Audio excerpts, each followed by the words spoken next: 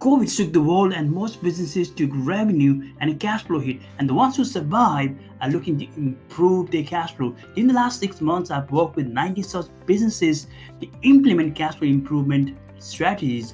I'm sharing 7 such proven strategies with you today.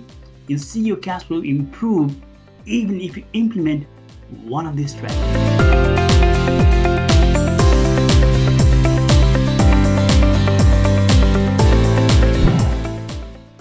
Hi, I'm Shishir. I'm financial transformation coach for female entrepreneurs who wants to scale the business fast. If you want to solve your cash flow problems and improve your cash flow confidence, then don't forget to subscribe and hit the notification bell right now so that you do not miss out on future new videos. The strategies that I'm going to share with you today are based on my work experience working with 19 clients in the last 6 months, as well as from my experience over the years as a financial coach, helping ambitious entrepreneurs like you running businesses from 40,000 to 40 million pounds in revenue. So let's dive in. Strategy number 1, share your knowledge and experience. You can't go out and do things right now or you're limited in that aspect doesn't mean that you can't sell. You can sell your knowledge and share your insight through your experience you've gained over the years by turning into an online course, one-to-one mentoring, or group coaching. If you are a fitness coach, you no longer have to serve your client in person. You can package your knowledge in a self-study course that your client can watch and follow in their own time. You can also train how to become a fitness coach. Joe Wicks, also known as the Body Coach, began PE with Joe on YouTube, trying to help children to stay active during the pandemic lockdown. It was already successful, but PE with Joe took his brands to the next level. He was awarded Guinness World of Records because of his live stream on YouTube for most viewers, above 950,000 viewers on his second live stream on 24th March 2020. Someone focused on turning the tide can create bigger cash flow than the pre-pandemic situation by creating multiple streams of income. It can be a mixture of consulting, coaching, or on-demand programs. Strategy number 2, focus on your most profitable products. Do a deep dive in your business and look at multiple products or services that are bringing cash in. You'll notice that not all products are profitable or highly profitable. For example, you could be selling 100 units for $10, that's $1,000, or you could be selling 100 units for $100, that's $10,000. Obviously, you want to concentrate on most profitable products that are bringing cash in with less time and energy spent, and that's crucial. But that is only the part of the equation. Also look at the cost of fulfillment. What is costing you to fulfill your promise to your customer?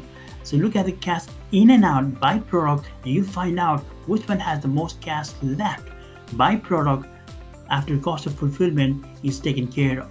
And then you'll know which one is your most profitable product, and you will be able to focus on that product going forward. Strategy number 3, go 100% online.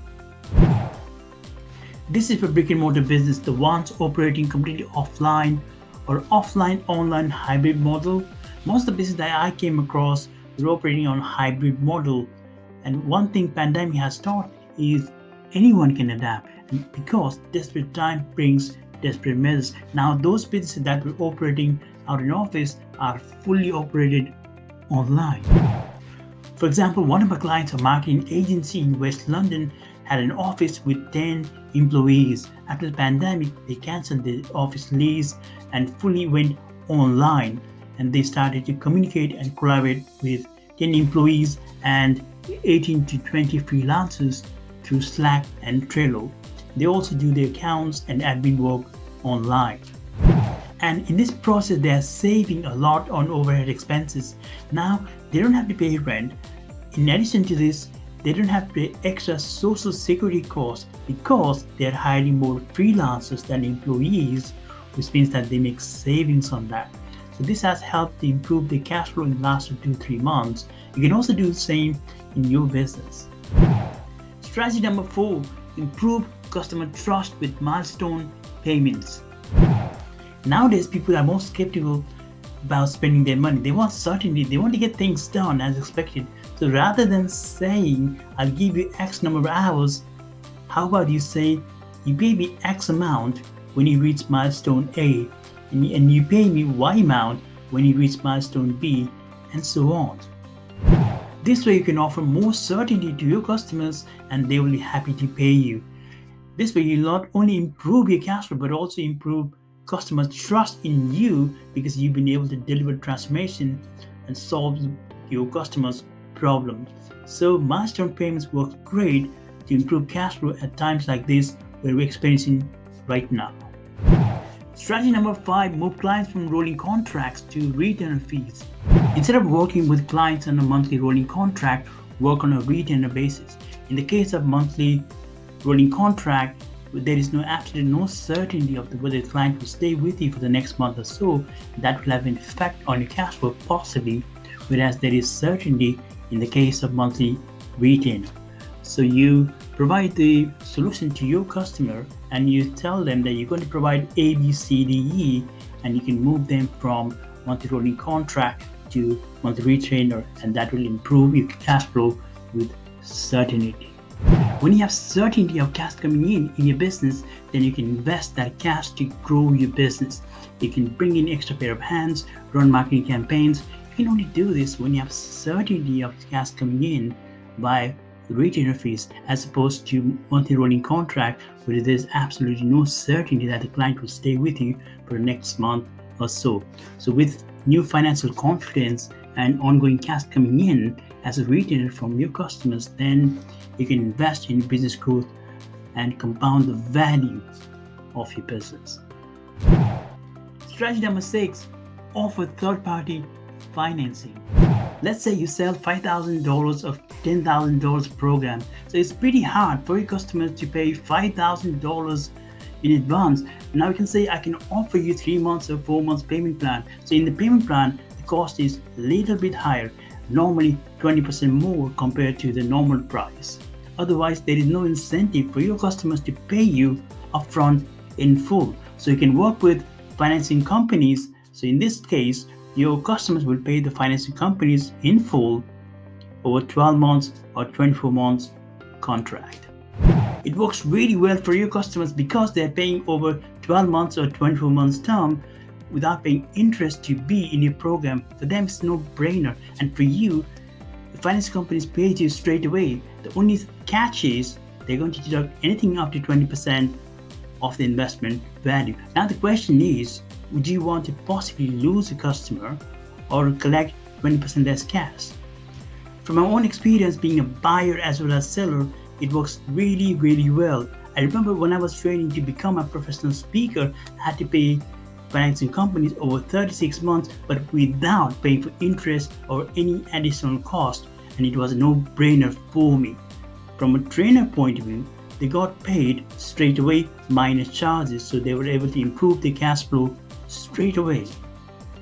Strategy number 7, get help from a financial expert. It takes money to make more money. By having extra pair of eyes, if you can improve your cash flow tenfold, would you do that? Who wouldn't? It's like you invest $500 and you get $5,000 back. But even if you don't get cash flow improvements in terms of tenfold, but are like marginals like 10% or 20%, you should still take it, because if you don't, you're simply leaving cash on the table. You need to understand the difference between cost and investment. That's crucial. Even on a smaller revenue base like $50,000, a 20% growth means $10,000, and that is only possible if an experienced eye look at those numbers and make some adjustments to it. Even after allowing for taking care of financial advice investment, you still walk away with $6,000, $7,000 extra than if you hadn't taken the financial advice in the first place. As an entrepreneur and a financial coach, I've invested a lot in my personal as well as business growth and never see them as a cost. Why would I want to buy a cost? I want to make an investment, and that's my advice to you. So make an investment, don't buy a cost. If you're not sure about the difference between two, then bring in someone who can explain this to you well. There you have 7 proven cash flow improvement strategies that are working right now. Here's a quick recap. Strategy number 1, sell your knowledge and experience. Strategy number 2, focus on the most profitable products. Strategy number 3, go 100% online. Strategy number 4, improve customer trust with milestone payments. Strategy number 5, move clients from rolling contract to retainer fees. Strategy number 6, offer third-party financing. And strategy number 7 is get help from financial expert. If you got value from this video, then like it and share it. Don't forget to subscribe and hit on the notification bell right now so that you do not miss out on future new videos, which I publish every Tuesday at 4 p.m. GMT. Your comments are my oxygen, so don't forget to comment below. I respond to them all. Now, I would like to turn it over to you. Let me know which cash flow improvement strategies that you have already implemented in your business and which ones you haven't. Or do you have any more strategies that you want to share? Let me know by leaving a comment below.